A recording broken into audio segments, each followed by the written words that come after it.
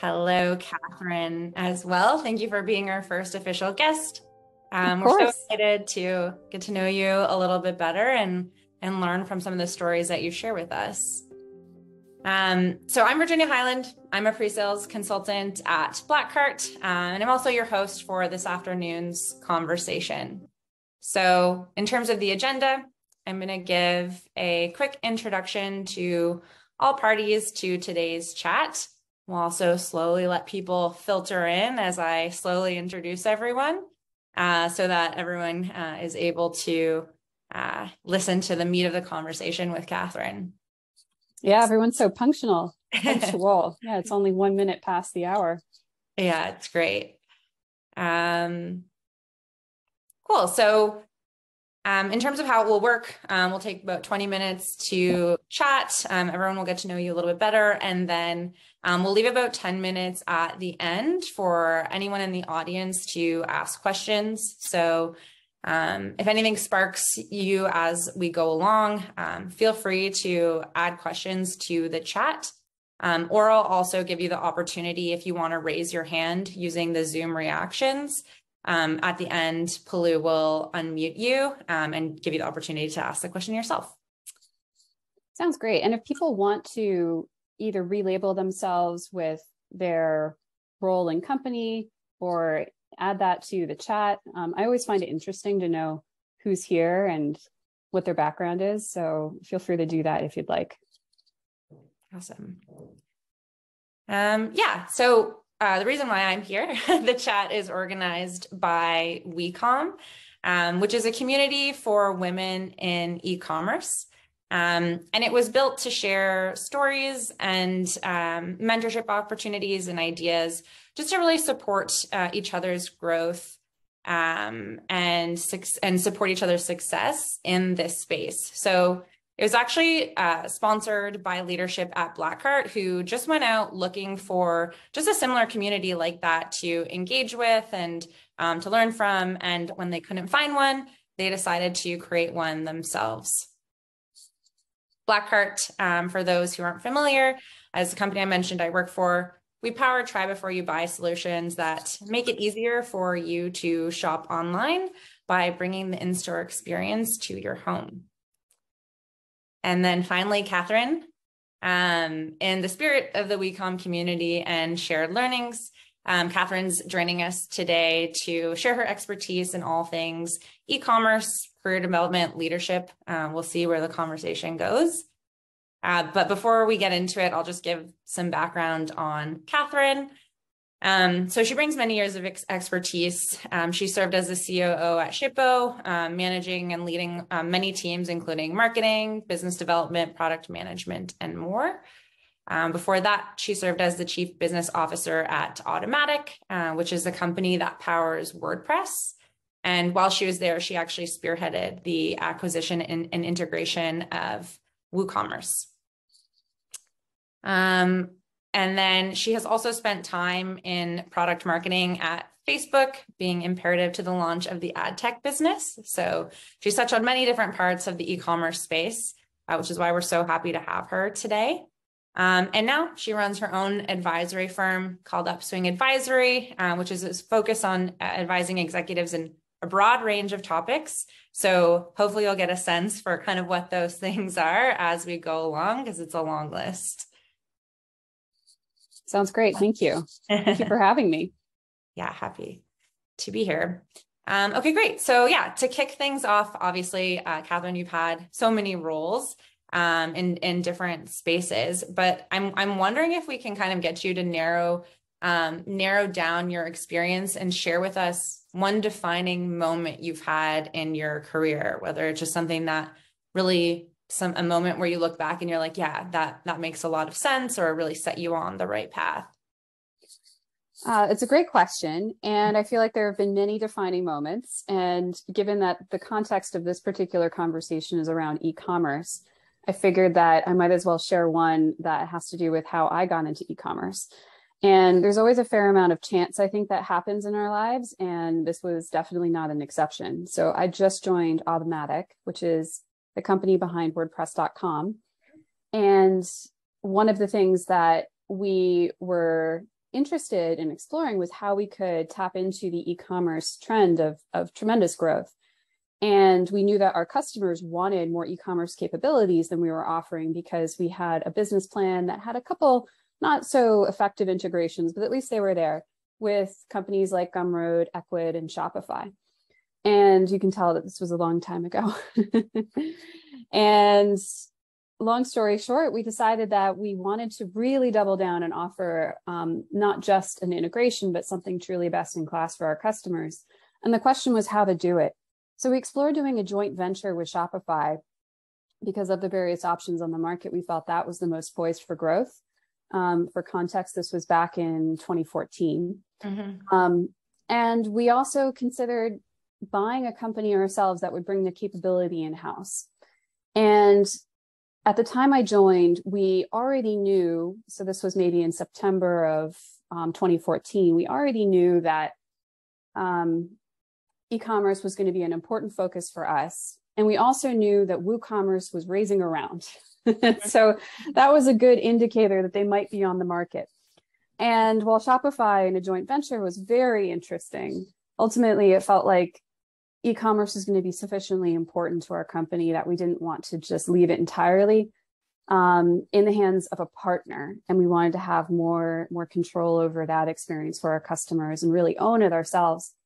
And so since our CEO had much more years of experience in the space than I did, I was coming in from the company then called Facebook, which is not known for its e-commerce. It certainly has dabbled in e-commerce for years and years, but hasn't really taken off the way the advertising business has for Meta.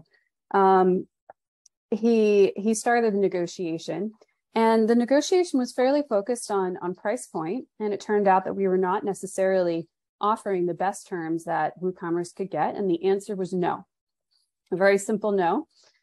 And at this point, it's now December, and our CEO founder is going on a trip to Antarctica, of all places, where he will be entirely offline, will not even have a feature phone. So he and I talked through how we might be able to resuscitate this deal. And since he was going to be fully offline, he basically gave me a budget and said, here is the amount that you that I could just basically pay without needing a sort of forward approval. I think we all know those adventurous CEOs. So. Yeah. And I got on the phone with the two co-founders, and after a very long conversation, realized that actually the price point, while it's important to all of us, was not the most important factor for them in the decision of the future of their company. And what actually mattered most to them was an assurance around how we would shepherd their employees and how we would treat their developer ecosystem and their partners. And so I ended up being able to get them from a no to a yes, with only offering about 10% of my allotted budget. Wow. And that ended up being crazy. The acquisition of WooCommerce. Now, it certainly took a lot more time to get all the paperwork in order, but that was how we ended up bringing them into the fold.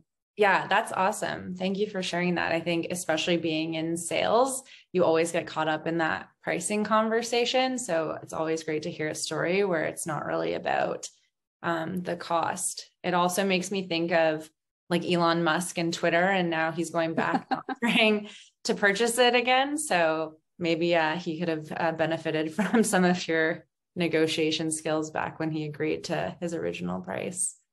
Yeah, I'm fortunate in that my text messages were not made public.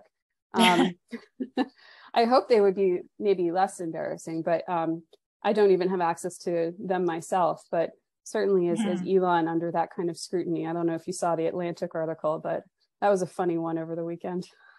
I don't know. I haven't read that one. I was reading some others this morning, but yeah, I can imagine your CEO wasn't offering a casual $1 to $3 billion. Great. So I guess, yeah, it's funny you talk about like 2014 and the acquisition of WooCommerce. I'm thinking about like, what was I even buying online back in 2014? And I think I was definitely more so in like the blogger era of just influencers and being influenced to buy makeup. But I'm curious, like when you think about what was exciting about getting into e-commerce? Like, what did you see as like the next kind of like exciting opportunity in that space then? And then what excites you about e-commerce now? Sure. I feel that there are a lot of opportunities and companies can come in and win pieces of those. So just looking at it from a macro level, if you're setting up an e-commerce site as a merchant, you need a website building tool, and that's where something like WooCommerce or Shopify comes in. But you also need to be able to accept payments. You need to be able to generate leads and create awareness of what it is that you're selling. If you have a physical product, you need to ship it. So there are these sort of core capabilities that don't necessarily apply to all e-commerce owners. Payments applies to the vast majority, unless you're trying to just, payments is right up there. So that's one of the most important, and generating awareness is also very high on the list. But after those two, and it feels like MailChimp has really dominated one space and Stripe has dominated the other. There's still a fair amount of wide open space for solutions. And while there are lots of tools now and technologies that appeal to merchants to try to make their lives easier, which I think is really needed, because merchants also, I mean, just running a small business is sufficient work, that also figuring out all these other pieces of the technology stack can be a real pain point. But it felt that the shipping software space was really dominated by stamps.com. It's been now bought out by a private equity firm and it's rebranded as Octane, but it's ultimately the same technology that has been around for decades. And it felt like if Stamps was the winner and that technology had not been tremendously innovative, that there was an opportunity for other companies to come and challenge and win some of that space in a way that had perhaps already played out in some of the marketing or the payment side of things. And so that's how I ended up getting very interested in Shippo, and ended up joining Shippo after I'd been at Automatic for close to 6 years. And then I ended up running the operations at Shippo, which included the sales, the marketing, the BD, customer support and success, product management, and HR. Awesome. Yeah, I think like some of that like acquisition and things, you can do a lot of that digitally, but it's like when you get to the shipping point of things where now you really have to do something in the physical world, where e-commerce can get expensive compared to brick and mortar, even though you don't have that retail overhead. Yeah, and what's quite exciting about some of the other areas, such as where Blackheart is playing, is that payments has now been somewhat dominated by Stripe. There are these other aspects, like what Blackheart offers around try before you buy, that makes so much sense for increasing average cart value and for helping increase conversion rates for merchants, that I've been really excited to, as you mentioned, I've been very excited to be serving on Blackheart's board as an independent. And so I feel like the space that you are playing in is one of the most exciting as well. So awesome. I'm delighted to be a part of it. Thank you. Yeah, I think there's definitely still a lot to be done in terms of the online shopping experience. A lot of merchants right now are good at getting customers to their site, but then it's like what the customer's kind of like at their whim to shop the site however they shop. Like you use the search function, you click on a collections page, and it's really up to you. So it'll be cool to see how the experience evolves to make it more like every click is like an enjoyable thing to do. Yeah, for sure. Cool. Well, I did want to take some time because this is also we're talking about women in e-commerce. I'm curious. It's obviously hard to generalize about the female experience, but for you, have you ever thought about, or how do you think that being a woman has impacted your career? Just, I guess, more broadly, not just specifically in e-commerce. Yeah, it's a great question. I feel that certainly I was surprised when I graduated from college and got my first job, which was a role as a consultant at McKinsey, that things had changed perhaps since maybe the 1970s or 60s, less than I had thought. And I remember just feeling like, some of these things that I'm running into in the workplace, I thought that's what the whole, feminist movement and women's lib movement had already taken care of for me. And these things are still around. So that was a bit of a surprise. I think there's just the reality that whenever you're a part of a group that is maybe a minority group or less encountered, that and that's certainly true for women in tech, that, you run into some biases, you run into some, people who just aren't used to it.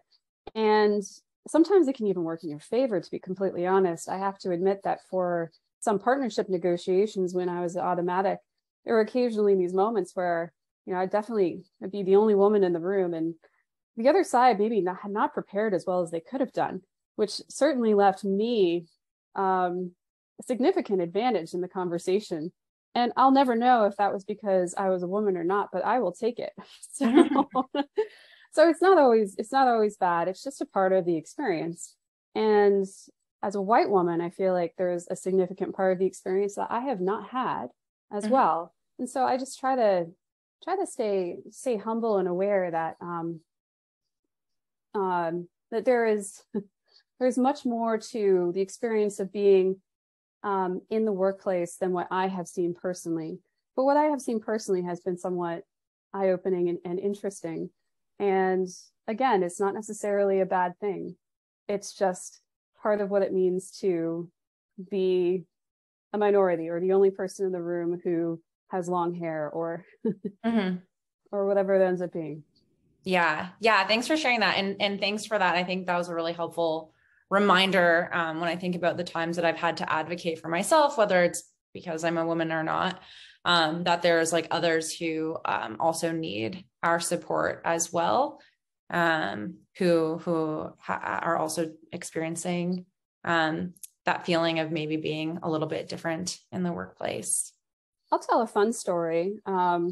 Again, I think it's a positive one and it's somewhat amusing, but negotiations to buy companies are just, certainly that wasn't where even the majority of my time was spent while I was at Automatic, but there are these sort of memorable moments. And I was negotiating with a investor to buy a company. The founders had already decided that they wanted to join Automatic, but one of the investors had blocking rights and was asking for an exorbitant price that was just unreasonable.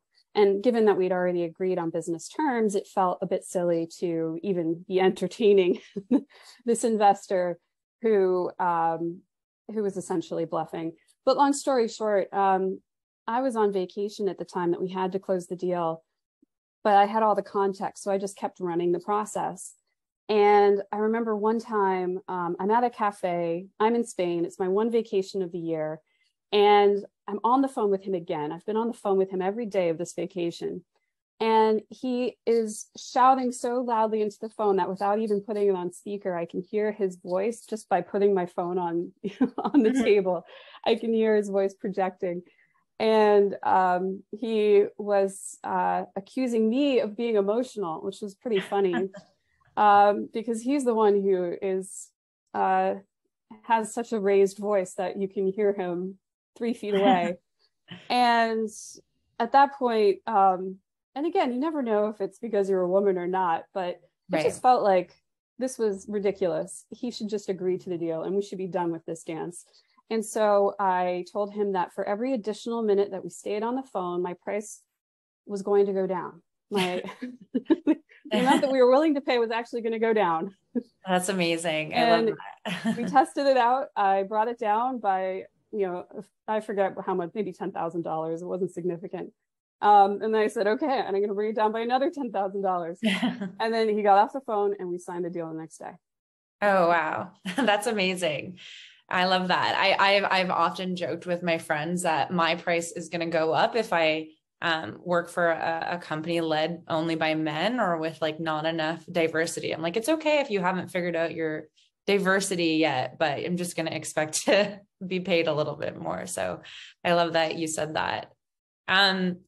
Speaking of negotiations, I'm actually curious, when you go into a negotiation or any difficult conversation, is there something you do to prepare ahead of time, or like a mantra or anything like that you have that keeps you grounded or focused? Oh, for sure. I wouldn't say it's a mantra. It's usually a spreadsheet. So before going into especially a complex negotiation, buying a small company, I would not actually say is that complex. There are usually maybe 5 or 6 factors that you're considering. But if you're negotiating a special relationship between WooCommerce and PayPal or Stripe, for example, then you probably have 12 or 15 different levers that you're talking about, from payment terms to what the coverage is going to look like in international parts of your relationship. So there's Western Europe that might be treated differently from Australia, New Zealand, APAC. And so you end up having, and then how are you going to treat the users that predated the deal versus the ones that you acquire after the deal is in place? And so you end up with a very complex situation where if you give on this, then you're going to expect more on that. And so usually there's a model in which I have an understanding in advance, and I've worked with my team to figure out where we get the most upside and where we're willing to give. And then also just keep track so that you know, all right, how are we doing on every single dimension of this deal? So you're sitting there in the conversation. If it's over Zoom, even better, because then you actually have your notes right in front of you. Sometimes it's better to be in person, and sometimes there are advantages to being remote. And then you're actually just going through every single one of these and making sure that you know where you stand relative to your targets. And yeah, so I'd say there's a tremendous amount of preparation that tends to go into negotiations that kind of scale with the complexity. Yeah, I can imagine trying to keep track of where everything is set in real time too is exciting, but also takes a lot of practice and experience. One thing I wanted to share that I think is really relevant for not only talking about women, but women in the context of e-commerce is that based on it's been a few years now, but based on the last market research that I've done, it looks like the majority of merchants, SMB merchants that are doing e-commerce are actually women. And I think that that is an important thing to keep in mind, because sometimes we can feel like we're in a minority group in terms of the representation in the room, in the boardroom, in the conference room, whatever it is. But actually, we have so much in common with these entrepreneurs, these merchants. And that's a beautiful and special thing. And it's also fun to recognize the brands, to have seen some of them or tried some of them, or understand what your merchants may be going through, and that they may be single mothers with kids. And while I'm not single, I do have kids, and that's a part of the experience that at least I have some sort of personal empathetic relationship with. And I think that's a really nice thing to have, and it can make us more effective if it's something that we tap into. Yeah. And I think especially in e-commerce, like women, mothers, or whatever their experience is, they bring that to the products that they're ultimately selling. So it just makes it better for everyone when someone is creating something that they have firsthand experience with. With that, I did want to give everyone an opportunity to ask any questions. So if you have any questions, please feel free to drop them in the chat, or you can click on the reactions at the bottom of Zoom and click raise hand, and then Blue will unmute you so you can ask yourself. And maybe in the meantime, while we wait for questions to trickle in, Catherine, do you want to tell us just a little bit about Upswing, what you're working on this week even, and what it's been like to start your own firm? Sure. It is a little bit of a foray into the world of being an entrepreneur, and in some ways being the kind of entrepreneur that we're often talking about in the world of e-commerce. While there's no physical product, it is sort of a small business. It's not venture backed. It's not likely to scale into something huge, but it's a lot of fun. I'm working with startup CEOs and helping them with questions around scaling their operations and their revenue. We work on mostly go-to-market topics, such as how to grow your marketing spend while keeping the efficiency high, and how to hire your first sales reps and set targets for them. And it's really all around how to scale businesses. And it's been such a pleasure. I've been doing it for a bit less than a year, and it's just delightful to get to meet so many different people and businesses and try to solve problems with them. So it looks like we have a question. Yes, we do. Could you suggest your favorite books or blogs that inspire you? Absolutely. I don't follow a lot of blogs on a regular basis, though. I love it when my friends send me their favorites, and we'll read those articles or blogs. I would say that one of my favorite books in the business world is How to Win Friends and Influence People. It sounds like such a hackneyed answer, but it is a classic for a reason, particularly around partnership negotiations. I feel like that book has just so many gems in it.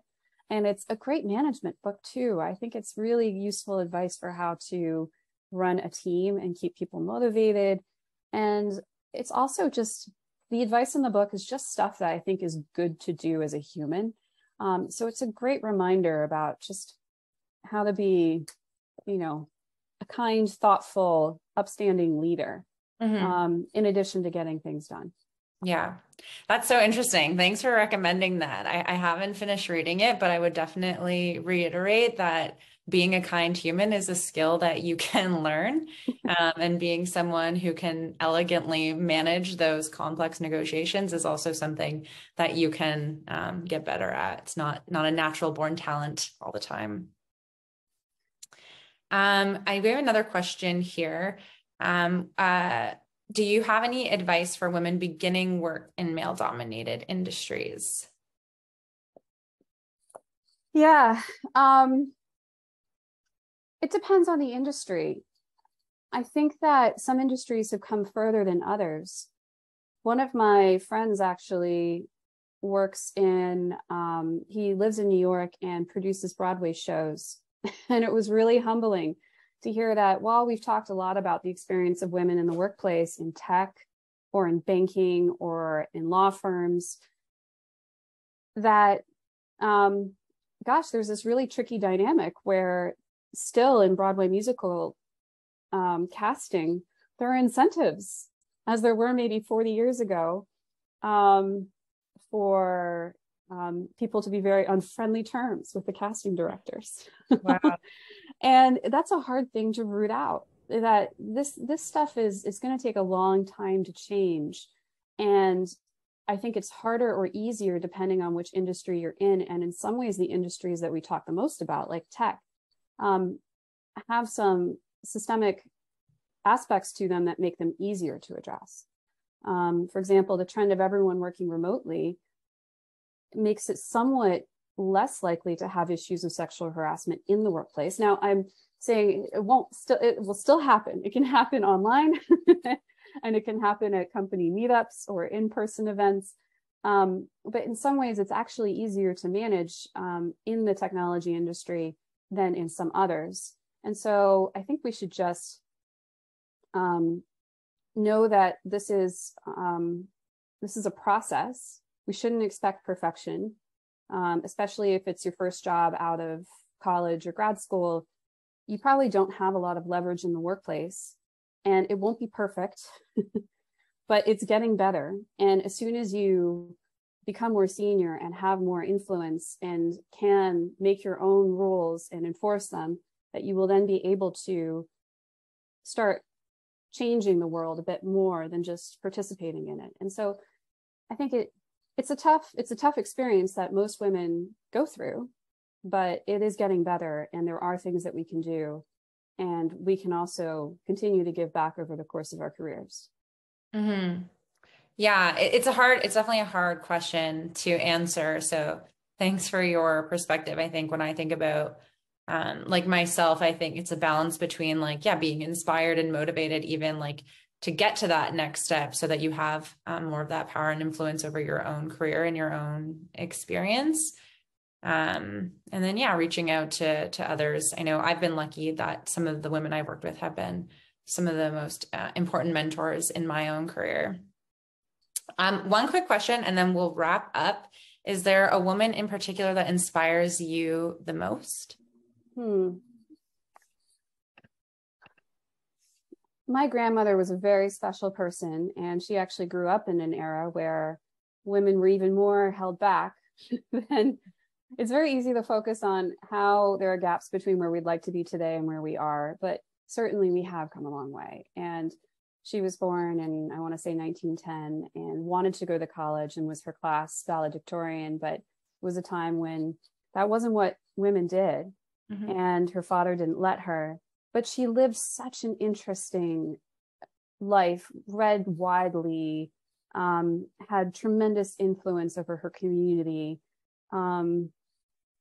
started an orchestra. Like, it's just, she was just a really powerful force of nature. And so her can do, just keep going, eventually we'll get there attitude, I think, has been pretty powerful for me throughout my life. She's since passed, but yeah, her memory is still strong. That's awesome. Well, I'm glad you got a chance to remember her today. I wish I could have heard her valedictorian speech. Okay, so that is all the time that we have. Thank you, Catherine, so much for taking the time to share with us. And thank you also to the audience, everyone who tuned in, and for your thoughtful questions. If you'd like to join WeCom, our community, you can find us at wecom.blackheart.com, or we'll send you an email after this with more information. Yeah, I hope everyone takes a few moments after this call to just reflect on what we've learned. Catherine, I'd love to hear so many more stories about negotiations and how they really went down. But thank you so much again for your time today, and I hope everyone has a great afternoon. Thank you for having me. No problem. All right. Goodbye, everyone. Take care. Thanks, everyone.